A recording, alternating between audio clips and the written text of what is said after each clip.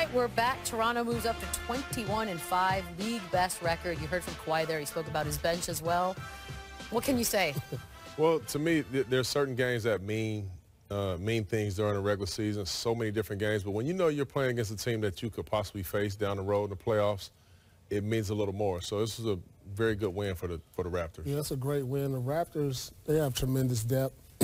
Their bench, coaching, and they're going to be a problem. But, you know, I still feel that Philly is going to be there. I think in the end they're going to be better. They're definitely going to be better. But it was a great win. Kawhi is playing like an MVP, and he showed it again tonight.